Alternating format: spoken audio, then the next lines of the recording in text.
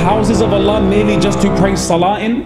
Are houses of Allah just to hold the odd lecture in?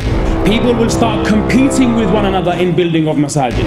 Whoever makes the house of Allah their house, what will Allah subhanahu wa ta'ala do? He will give that individual comfort, tranquility. You're holding talks, you're holding programs, so you can basically be in competition with the neighboring masjid. This is not the thinking of that ummah which Rasulullah sallallahu alaihi wasallam left this ummah upon.